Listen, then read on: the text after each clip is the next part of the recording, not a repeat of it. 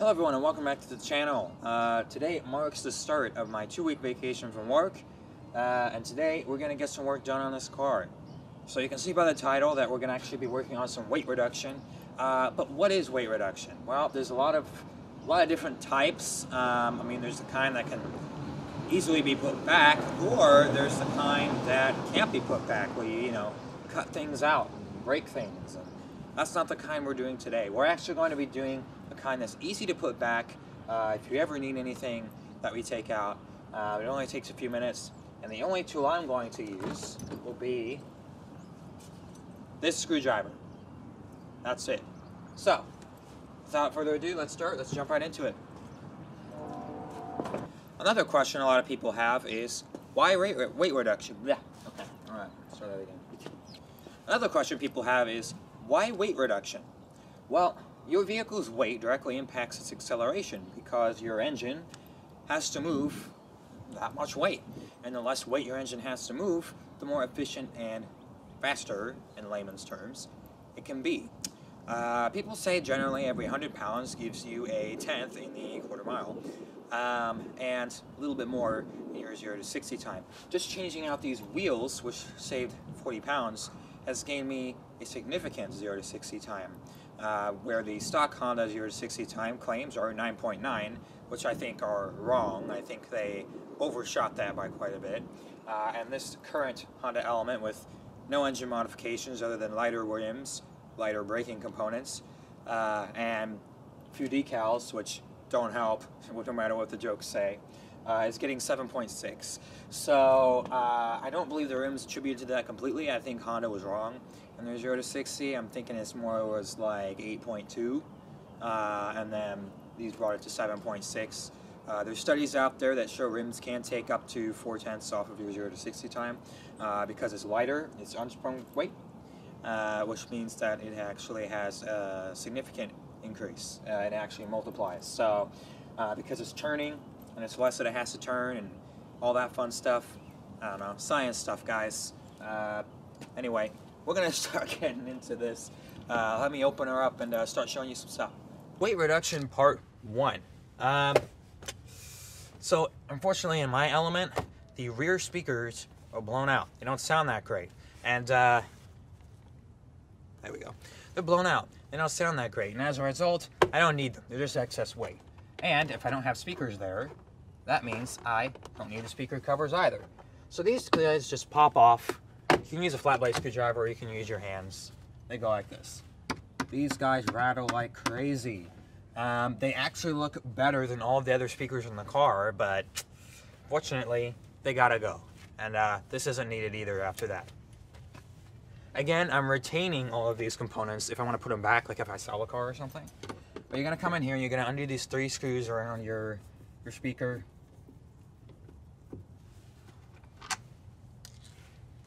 Keep the screws, you don't lose them. 3 screws. Then what you should be able to do is come in here, kind of just a little bit caught under here, like that. Now you've got your speaker. Now you guys can't really see very great because the cable's short, but you have a cable running here. Let me let you guys see. You got a cable running here and a clip.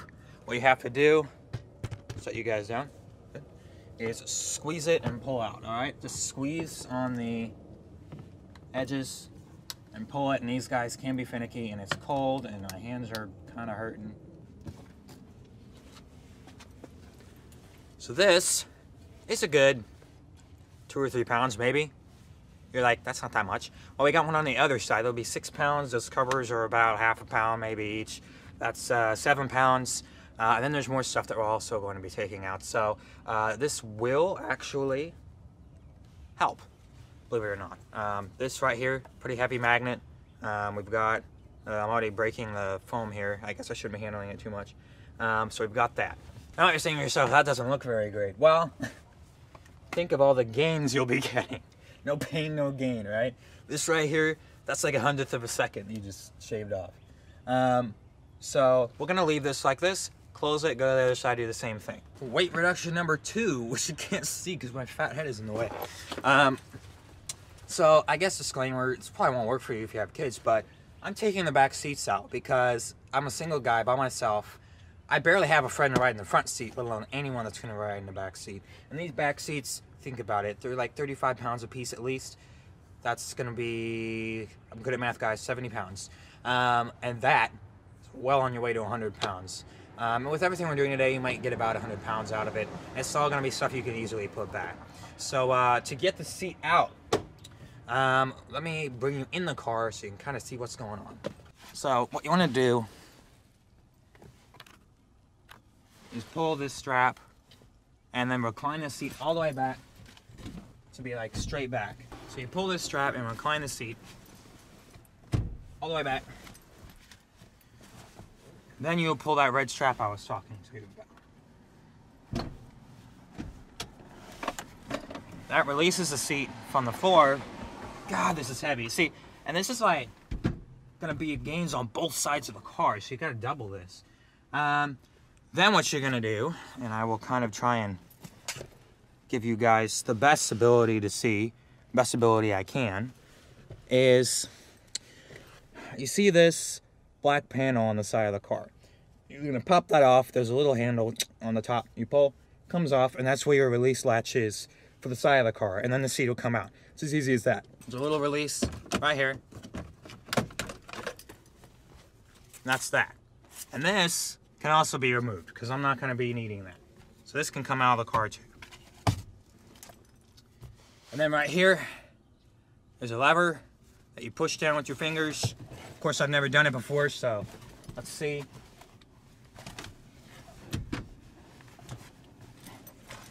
I gotta get out of the car to do it. And we're going to push that. 1, 2, 3. 1. Seat removal instructions. Seat owner's manual. Oh, it does come out like that. Okay, this is super heavy, so you gotta hold this and lift this out at the same time. But I'm thinking it's not doing it right because that still looks latched on that side. Okay, so it'd be easier if this was like this then. Because now,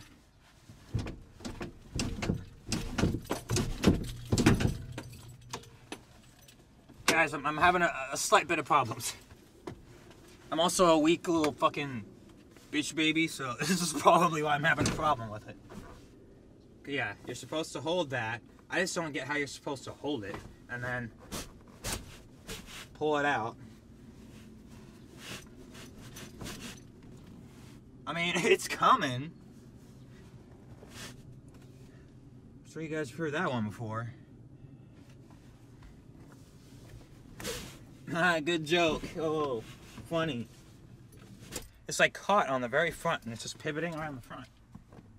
It looks like it's just not releasing the front latch, which could be a bit of a problem. Unless we try the other one, which we could do.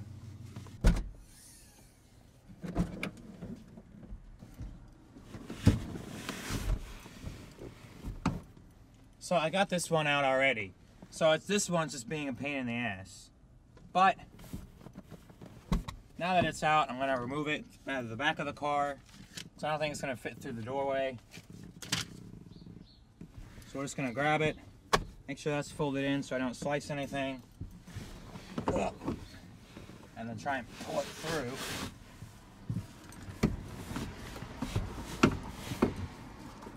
Kind of make sure we don't damage anything. That one, I just rotated up and it slid that front hook out. So I'm wondering if I'm just doing something wrong here.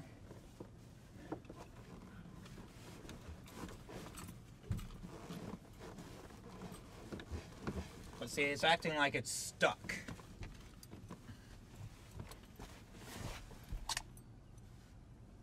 Somehow. Okay, well I just ended up snapping the seat back in place, which could be a good thing. I'm gonna fold this out, because I had this folded out last time. So you gotta fold it out, undo that, pull that, make sure it stays pulled, go around the back, go like this.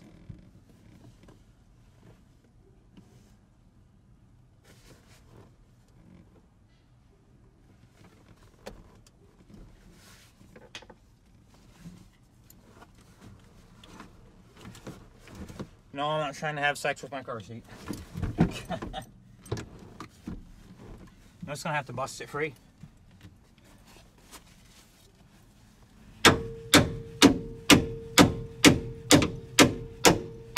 There you go. It's free. And it didn't damage the plastic. That's the important thing. So nothing broke. I just knocked it back. It was like wedged in there. Oh, God. Okay. So back here it's actually pretty roomy. But you'll notice right here, these come off. The little plastic covers, not needed. What they do is they just cover that there. And what that is your, it's actually disintegrating. I need to get coilovers. This is the top of your suspension system for the back of the car. And I'm just gonna take both of these off. Right here. Get rid of those. What else? That's needed. There's really nothing else back here that I can just get rid of. I mean, any trash and stuff, obviously, that's cooler. But apart from that, there's really nothing else that I'm gonna like rip out, you know? Oh, but there is one more thing that I'm gonna take out, and you guys are actually on it. The back floor mat, the one that just comes out, because there's not gonna be anybody back here, so you don't need it. Just leave the carpet back there, that's it, bare carpet. So I will be taking that out. That's a good 5 pounds, because those things are heavy. And I think that's the basics of our reduction. Oh, debris from my accident. Don't need that either. Oh yeah, the accident. Guys, come here. So she is all fixed, if you can't tell. We just gotta wait for the paint to cure for about a week, and then we can put the other decals back on. It's already dirty because it rained as soon as I picked it up from the shop. So these decals will be on the other side later, but looks good. I can't tell a difference in the paint color from that side to that side. The whole back of the car was repainted. They were nerdy goofballs and they messed up the back of the car worse before they fixed it, so there's that. So hey guys, I hope you enjoyed that short video. As you can see, not all weight reduction has to be permanent. This is very easy stuff. This literally took me maybe 30 minutes, and I only used a screwdriver. I didn't even use like anything to get underneath the panel and pop it out. I just unclipped it with my hands and unscrewed it with my screwdriver. That's about it. Take some muscle, so if you do need another friend, you know, I was kind of struggling with these seats by myself. But again, these two seats alone are about 70 pounds, and then this other stuff might only be a few pounds altogether. I know the speakers are about 3, 4, because it's a big magnet. So if you're very generous and say they're 5 pounds each, which you're not, that's 10, 70, that's 80, and then all of this could be about 2 or 3. That's about 83 pounds, and it can also be put back in 30 minutes if you just want to put it back. So yeah, I encourage you guys, look for little things in your car you don't need, if you do want a little bit of extra speed. If you don't have friends like me and you're a loser, then you can get rid of your back seats and your floor mat right away. So just stuff like that. There's just a lot of extra stuff in this car, and I think it weighs it down. So I'm going to start getting rid of it. But as you can see, the back of the car does look a little stripped out. It does look a little messy, for lack of a better term. But again, I'm going for the sporty race car look, so that really doesn't bother me. I mean, there's going to be a roll cage back there soon anyway. By soon, I mean 6 months to a year, so not very soon. I'm going to get new front seats, like I'm looking at the Brom tan leatherette British racing seats. They're like a cinnamon orange leather, and they're going to complement the decals really well. The quick release system, stuff like that. But that's all later down the road. So yeah, we just removed some weight. I'm interested to see a little bit, you know, just how much faster it is. Probably not a whole lot. But it's definitely going to be a slightly noticeable difference taking all of this out. So, of course, I know there's some discrepancies with ride height now. It's very minimal. We're talking about like this is just over a fist to the wheel well. And this one is like a little bit less of a fist to the wheel well. So it might have gone up about that far. No biggie.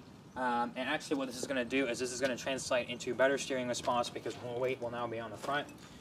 When I do get my lowering coilovers later, I'm actually going to adjust the ride height to correct for that because they are ride height adjustable, stiffness adjustable, all sorts of adjustable stuff on these. I believe they're made from K-Sport. The camber is also adjustable on the front wheels, but I'm going to keep it pretty much stock. Maybe just a little bit of camber in there to allow for better grip in hard cornering areas. But as for right now, I'm pretty happy with it.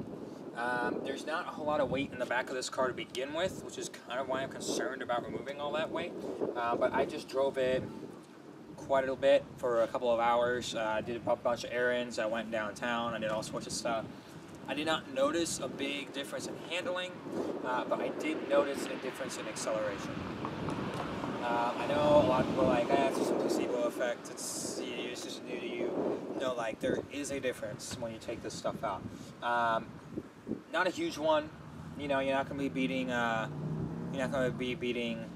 know, M3s and STIs and, you know, Nissan Zs and stuff like that. But there is definitely a difference in that. I think it makes the car a little bit less anemic feeling. The back end is going to be a little bit more responsive, a little bit more squirrely. I have not lost any traction.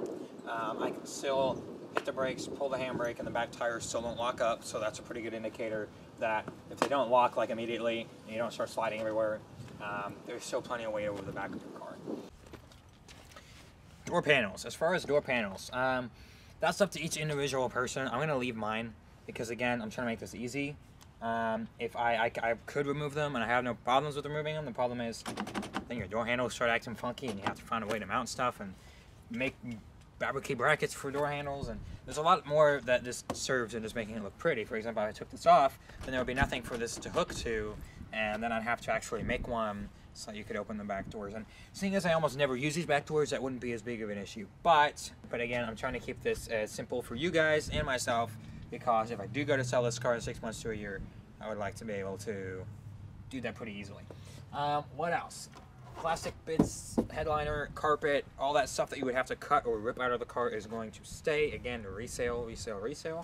My mentality is I am building a car for me, not who's going to buy it next. But at the same time, you do kind of want to keep a bit of sellability there as well. I mean, I'm doing hood pins, I'm doing light bars on the hood, so I'm going to be drilling plenty of holes in bodywork, and that's already going to be a pain to take care of if somebody doesn't like it. And that is kind of where that mentality of I'm building a car for myself, not the person who buys it next. So I'm going to be enjoying it as best I can and doing what I want to it without actually basically like destroying the interior of the car and stuff like that. That's why a roll cage is kind of iffy. That'll pretty much be an irreversible thing. So there's that. So to be preemptive about this, because I'm sure I'm going to get this question in the comments, why didn't you take out these heavy metal rails that hold the seats in? And the problem with that is I don't know if it's a structural piece of the car. I know there's a bolt here that almost looks like it's on top of some kind of structural component or suspension component or something like that. I don't want to take it out and have problems. These here anchor here and here. Then underneath there's some type of frame thing that comes out. So just in case these are any kind of structural support or any kind of suspension piece that holds everything together rigid, I really don't want to take that out and then experience problems down the road. The only reason I took these plastic covers out is because they're just plastic covers. It's not gonna damage anything. You're not gonna get a whole lot of issues there. Basically, it looks like this on both sides now, and there's no seats. I'm gonna keep the spare tire cover because I need somewhere to put my cargo if I haul anything. I'm gonna keep this seat because I do drive with my sister a lot, and I do have friends that I do drive with occasionally, but only one at a time. I don't have very many, so I'm not like, hey, let's all go on a road trip. And even if I did, just snap them back in there, you're good to go.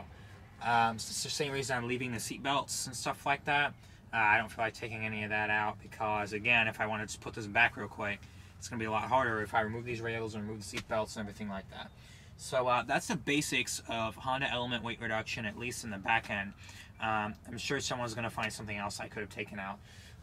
Some little things that just are not necessary, like plastic covers or interior bits that don't really do anything. But for now, this is, I think, where I'm going to leave it in the back. Again, I just drove it a while. No excess interior noise, because these are the tops of, I believe, the rear strut dampers. You do hear a little bit more suspension noise when you go over a bump. You hear a little bit more of that going over bumps occasionally, but it has to be a big bump. Driving down the street, maybe, you know, you go off a little tiny edge of concrete where the road doesn't meet up exactly perfect, you really don't hear anything more. Road noise, not bad, not bad. There's not a whole lot extra that comes through here. I barely notice a difference. But I know one of the big things that you guys are maybe be into is the seats. Does it make the back end of the car feel weird? There is a difference in the handling. It's nothing to be worried about. I've went out in the parking lot, did some tests, did some stuff like that. You know, slam on the brakes and turn the steering wheel. I have not experienced any rear end slop or anything like that. The rear end feels more lively, definitely. But it doesn't feel lively enough to the point where you gotta be scared of losing it.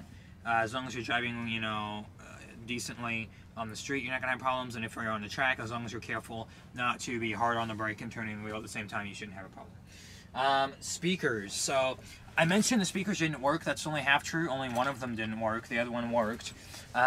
This is gonna be what the door is gonna look like without any of that stuff. Again, you still have your plug, so if you really wanted to plug it all back in and put it in, I mean, you're more than welcome to do so. It would not take that long. The sound system, I basically only removed one working speaker, one of the others wasn't working. It still sounds good. Again, I'm an audio engineer. I really pay attention to that thing. It sounds good. I've not had a problem with the sound or like the balance of everything. Everything does sound more localized to the driver, so you don't hear a whole lot coming back from back here, because those are the only two speakers you have back here, I'm pretty sure. I thought at one point I heard some sound coming from back here, but I don't see any more speakers. So there's that. So not really a big issue if they were broken to begin with. It's definitely going to be a big change for somebody who had these working and then removed them. So again, I only removed them because they weren't working for me and it was just dead weight. So just kind of a basic overview of what I've done back here, what it looks like. Some people are going to say it's ugly. Again, if you don't really want to do weight reduction, that's fine. It's not for everybody. I'm only doing it because I plan on actually competing with this car, and because I'm after that performance and that kind of thing. Oh, what is that? Is that a brake line? That's a clear brake line? What is this fluid? Windshield wiper fluid, I'm thinking. Yeah, that's your windshield wiper line. Sorry, I just saw something really fascinating. It's not on the other side, is it? Nope. Maybe that's why my thing doesn't work. My sprayer doesn't work, and it looks like it's clogged in pink fluid. I don't use pink fluid, I use blue fluid. So I'm thinking it might have gotten a clog in there. That's very interesting. Anyway, that's just a basic overview of what's done back here. Stay tuned for more videos where we put on the light bars and the hood pins, because that'll be coming up. But for now, I hope you guys enjoyed, and I will see you in the next video. Oh, also, I know they didn't put the mud flaps back on. I know that, on the back of the car. I'm taking it to get that done soon. As well as the Element SC badge on the back. They had to take it off to repaint something, and they never put it back. So I'll be taking that back to the shop soon. The car will be completely restored to its former glory. Sorry, happy birthday.